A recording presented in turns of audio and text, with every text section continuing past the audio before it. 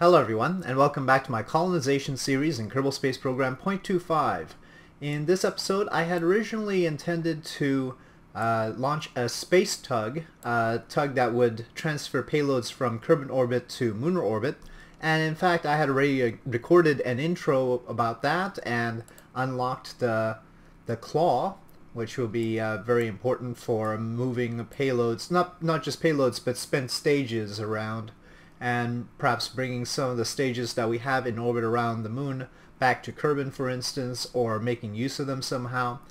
But in the course of building my space tug, I realized that there were some key technologies that I needed to unlock that I had not already. One was I really wanted the horizontal radial winch. So these radial winches I simply did not have access to, and all I have is the inline winches, and so that was a little bit of a problem. I would like all sorts of other things, including larger docking ports was an issue, because we need to build an Earth station in order to supply the tug with its fuel, and to build the Earth station we need the large docking ports. Aside from that, there's also the RTG that I would have liked, and also the large solar panels, the Gigantor XL solar arrays. So I want all these things, and in the end what I decided was that I would restart this episode and make the goal getting some science, because clearly we need more science to unlock all these technologies. With that in mind, we could just do more missions to Minmus, which, you know, is the typical science farming method, or more interestingly, we could try and fulfill some contracts. So let's go to the contract screen and see what contracts we can pick up in order to get large amounts of science. So here we are. Let's take a look at what active contracts we have.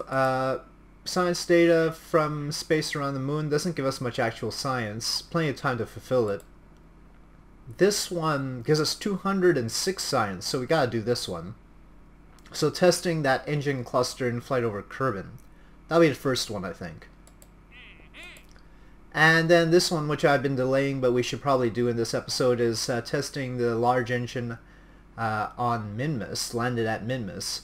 That'll be a trick to come up with a craft to do that, but I'll do that. I've already got it in my queue. But let's see what else we've got here. Test LFB in flight over Kerbal. It's only 48. Let's see, anything... Oh, that's 112. Test the structural pylon. Activate the part through... How do you activate a structural pylon through...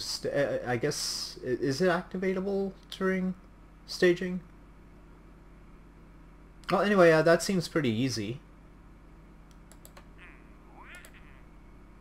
Okay, and a turbojet in flight over Kerbal. Okay. The others don't give enough science to justify them. Alright, so I'll start with this one and then just work my way down. Okay, so here's a really strange test article for this. And the reason it's strange is because I have a limit on my procedural tanks. The procedural tank cannot extend to more than 3 meters. I don't know when we get out of that limitation. But so for now I couldn't even stretch it to beyond this. I could have cheated. I could have scaled this down, but I didn't think that would be fair. So I left it at its normal scale, which also meant a lot of parachutes. Probably need some more batteries. And I needed throttleable engines, so it had to be these. And so yeah, not too much choice on too many of these things. Probably get one of those on there too. Okay, it's a bit expensive, but we'll bring it all back down. So we'll just call this test 1.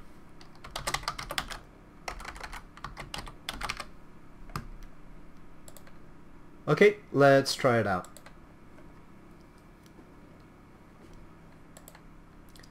Somebody had mentioned fine print, and I'll try to remember to add that in for the next episode. And I'll also want to add something to make the contract window look right. I think there's a mod for that if fine print itself doesn't do it. Now let me see if I can time warp to daylight without it taking all my electric charge. Okay, let's try this. Should be interesting. I don't really need smart ASS. I would rather have the contract open. Okay. And here we go.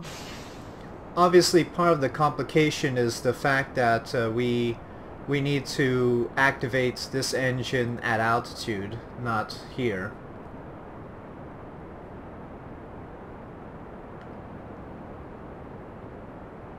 I would like to keep it below Mach, so let's throttle down a bit.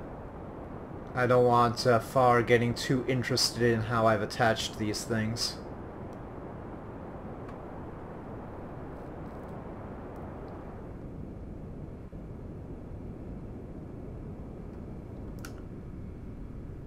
Okay, engine shut down. All conditions are met. Test complete. I'm gonna shut down this engine. And we're gonna head back down.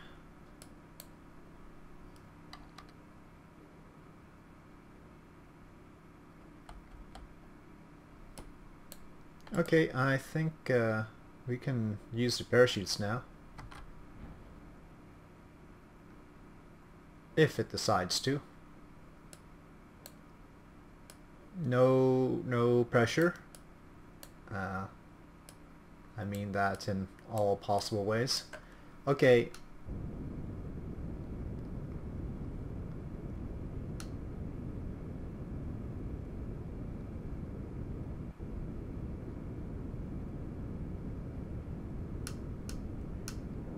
Seriously, can we get those parachutes? No, I guess not.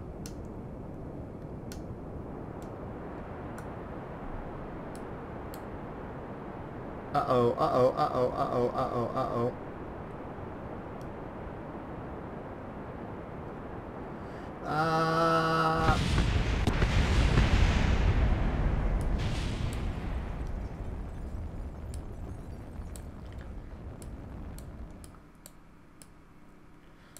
Oh well. Anyway, we got the science, right? Yeah, we got the science. That's the important part. I'll figure out what to do about this some other time. Okay. Yep. Let's just pretend that didn't happen and continue.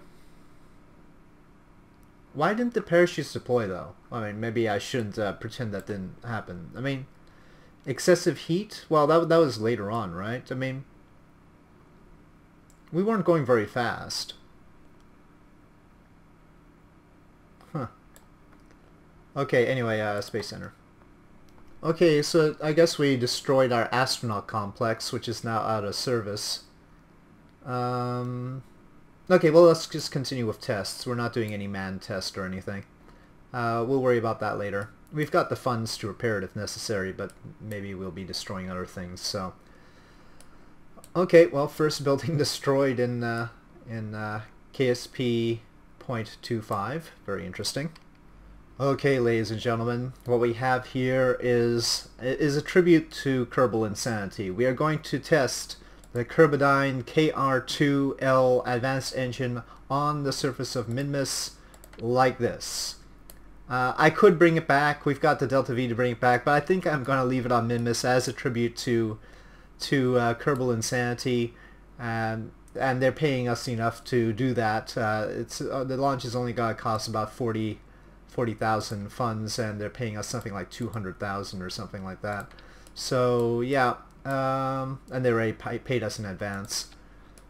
The rocket is really weird. We really don't need that big. The engine is so large that any efficient rocket will be much smaller than the fairing. There's just no way to make it because the rocket is 3.75 meters, but it's just not that heavy, right? I mean, it's only 6.5 tons. So, and we're talking about Minmus here. You don't need much fuel to land on Minmus. This is already way overdoing it. So yeah, no matter what I do, the launch stage will be really, really tiny. I don't know if it's going to be aerodynamically favorable, but we're gonna find out. And in fact, wow, the fairings cost a lot. Actually, it's almost it's 46,000 now, but just with the fairings added. But yeah, we've got enough funds that if it turns out that things go horribly wrong, we could launch again and still have enough money. The launch stage is not going to make it all the way to orbit, but we've got enough delta V on the rest of it to make up for that. So it's just going to burn up in the atmosphere. Okay, so let's go on with this.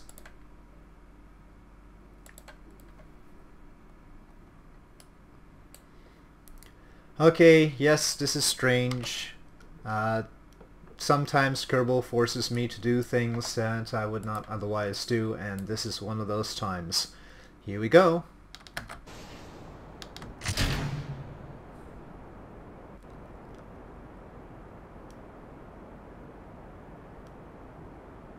Let's hope the payload started up properly.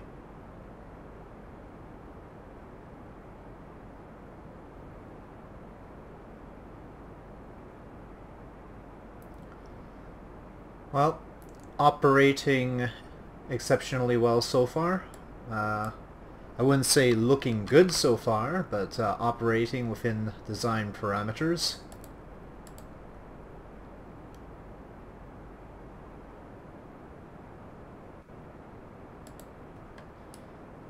Well, I almost can't believe that this is actually working.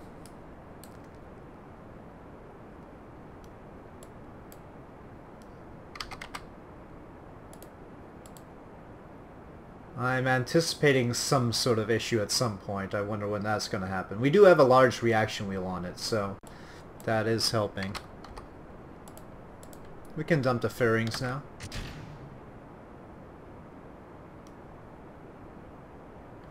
Okay, we can coast.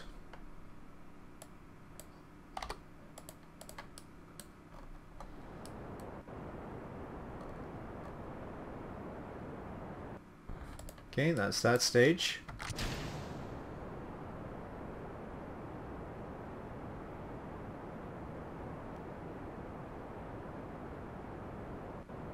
Hopefully this stage doesn't take too long.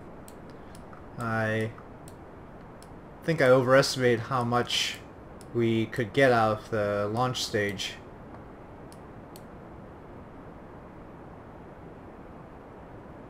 Well, we can get solar panels out right now.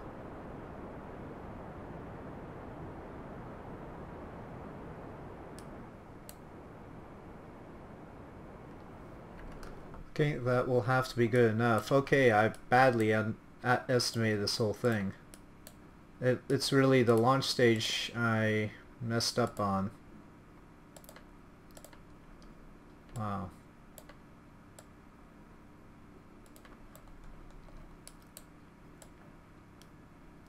By the way, the launch stage was actually sized. There are limits to the procedural tanks that I face right now, and launch stage was just the largest I could make one of those tanks, and so it was somewhat arbitrary.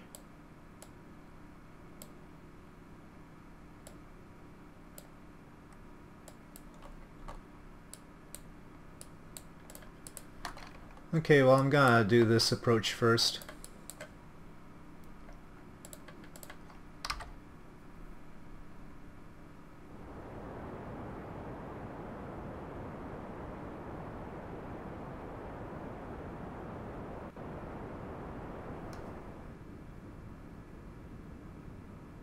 Okay, approaching. Okay, we've got an encounter. I'll do corrections to it.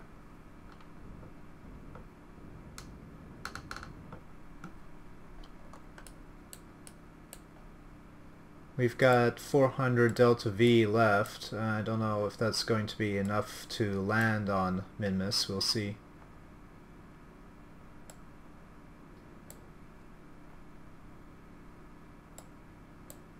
Probably going for a crash course and just burning at the last, doing a suicide burn will probably be the best way to go, given this situation. Okay. Critical correction burn.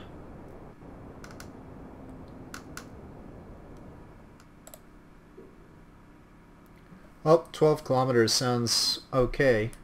We can easily make a crash course from that. Okay.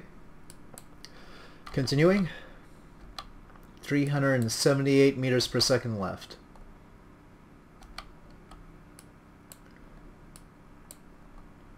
Okay, well here we are.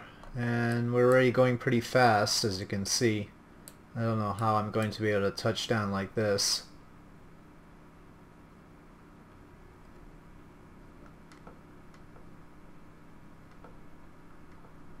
There we go. Suicide burn countdown.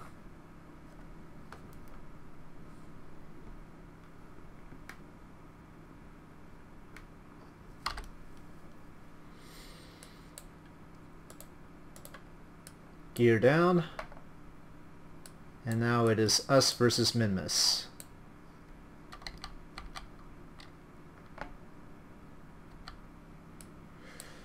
Wow, we don't have any spare Delta V at all. Okay. What are the chances it's not calculating this right? Probably pretty high, huh? Well, here we go. I'll give it an extra 15 seconds.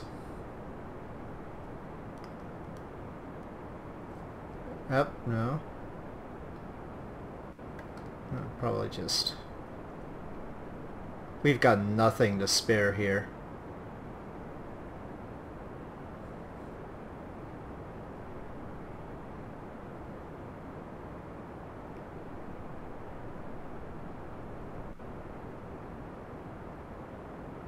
And the terrain looks absolutely horrid.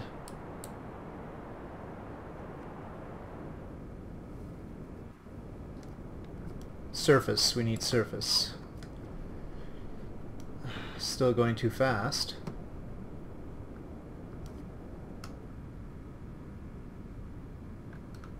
Here.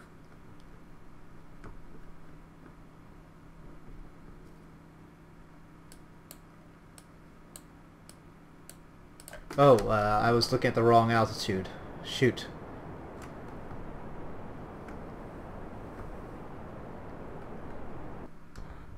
Okay, well that's that.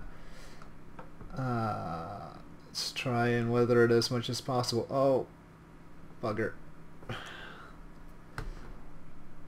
Okay,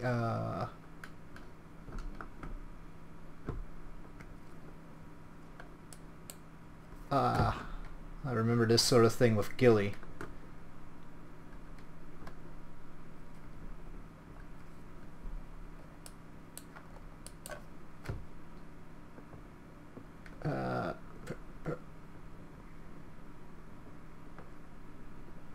How did I manage it with Gilly? I don't even remember.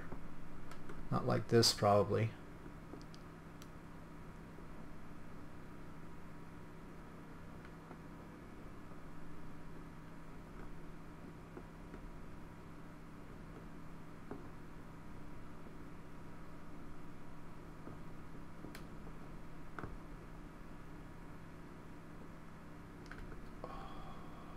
Come on.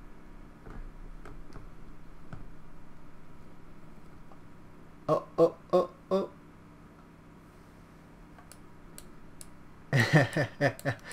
Are we landed? What does it say? Come on. Okay, it says we're landed. Contract fulfilled. Oh dear. This is the craziest contract fulfillment ever. Okay, we did it. Barely. Alright. And this is going to remain on Minmus as a monument to Kerbal craziness. Okay, so back to the Space Center. Okay, let's see what we can unlock with that sort of stuff. We've already fulfilled 2 contracts. What I really want is the large docking ports. Let me hunt for those. Are those even visible yet? I don't even know which technology. Yeah, Clampatron Seniors. Okay, well that's what I want. Station building. This is what we need. Okay. So we've got station building abilities. Oh yeah, okay, yeah. I'm confused because this isn't hard mode. This is regular mode, normal mode 0.25, so I don't have to unlock the parts individually. Alright, I believe we have some other contracts to fulfill. Let me see what I can do about that. I just noticed something interesting. This I have not seen before. I don't know which mod it comes with. It seems like it's a minor improvement over the Poodle. Though it has less thrust at the same mass, so it has lower thrust-to-weight ratio, only a little bit more vacuum ISP, a lot more sea level ISP, but it's nice and flat. That's positive, I suppose. Anyway, I'm going to be testing turbojet this time, and of course we have to ignite it at altitude, so unfortunately we can't use it to bring it up there, and I don't want to waste money on a full plane. So I'm just going to make a simple rocket, and it'll look a lot like one of the previous ones we've done. Okay, I think this should be good enough. The key is that we need to achieve the kind of speeds that they want by the time we get to the altitude. So that's going to be one thing. But I think this is okay. We've got plenty of thrust-to-weight ratio. You note that I like the sort of Soyuz style thing, and that's because, first of all, it's more streamlined. And second of all, it gives you an obvious place to put the landing struts. I've put the parachutes again, and hopefully this time I'll just wait a little bit longer to deploy them, and then that'll be okay. Alright, let's get to work. Okay, we've got about 5 minutes worth of battery life. I'm not sure if that's enough. We'll see. Let's go.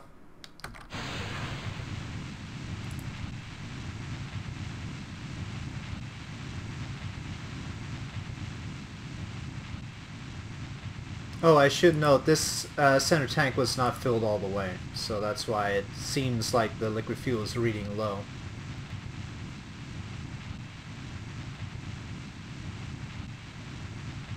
Now we have to hit 480 meters per second by the time we get to 18,000 meters. Should be alright. Okay. Okay, turbojet engine test completed. Excellent. Now we just have to... okay, well, it's gonna make us drift a little bit, it looks like.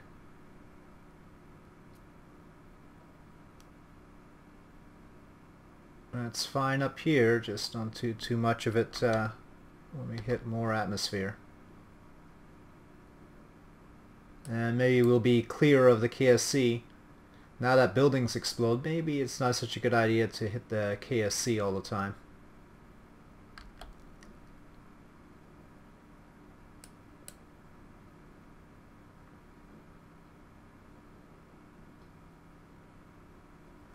Okay, I really would like to flip around just a little bit more. And sort of keep it there. I don't have much by way of torque. I got 2 minutes worth of battery life. I'll use what time I've got.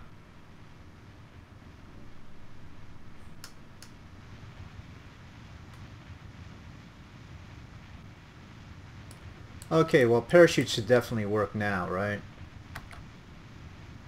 No? Okay.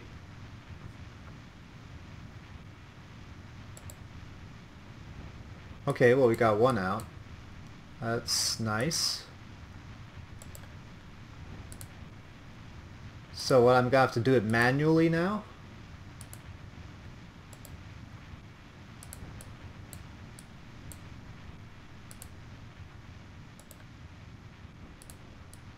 Okay, well, that's the end of my battery power. Oh, it's still running the engine. No, that's not good. No, shut off the... Oh, crud. Hey, you're supposed to shut off the engine when there's no battery power, right? No? Oh, honestly, these things...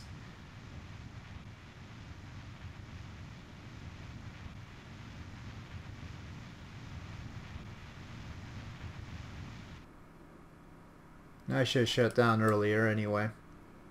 Now we've got a complicated situation. At least the parachutes didn't snap off yet. We've still got hope.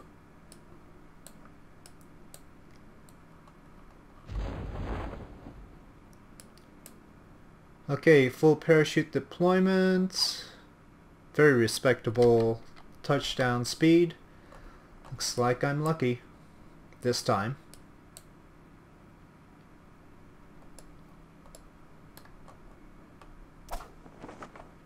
Okay, recover vessel.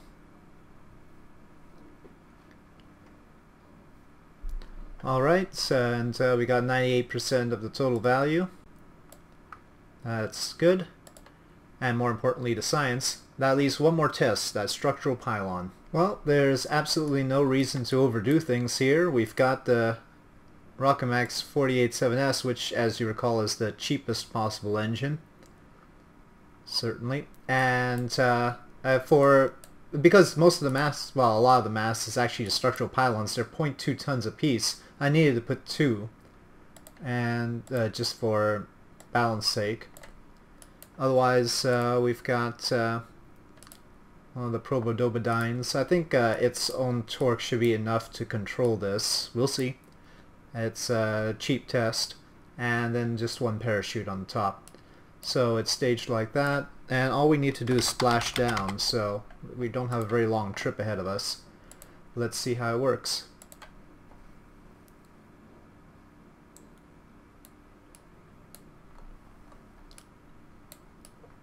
Okay, here we go. SAS on, throttle up. Tiny little thing. Makes me a little bit nervous. Alright, here we go.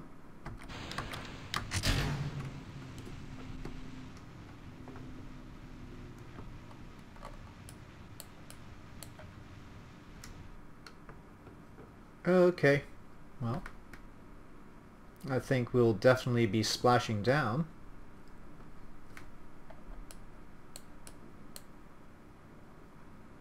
We'll need to burn off the rest of the fuel so the parachute doesn't have too much work to do.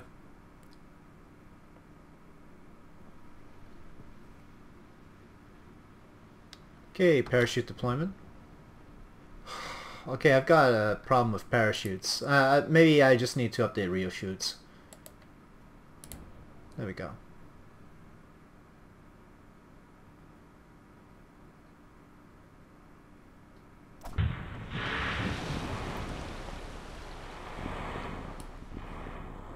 Okay, we are splashed down, I think. Let's check, make sure it understands that. Okay, it took a little bit of time. And note, staging sequence. Alright, here we go. They have been staged. Alright, so that's that. Let's recover this. Okay, we have a little bit more debris to pick up, but we'll do that some other time.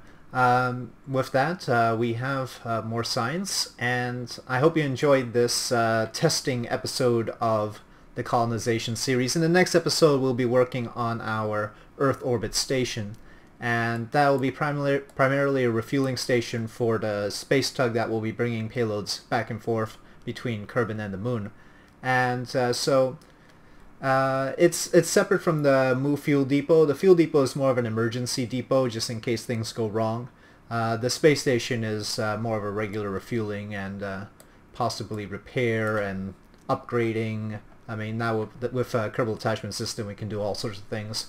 So that's what we're going to be doing in the next episode, is building that station. I don't think we have enough to unlock some of the other things I wanted just yet, so we will be looking forward to getting some more science also in the next episode. I think we've got more of these little is it I think maybe it's I was wondering about that rocket that we unlocked, and I guess maybe it's part of the Karbonite pack. Okay, that's interesting. So, yep, station building next time, alright? And then maybe the space tug as well. So thank you for watching. If you enjoyed this video, please do press like. If you have any comments or suggestions, please leave them in the comment section below. And I'll see you next time.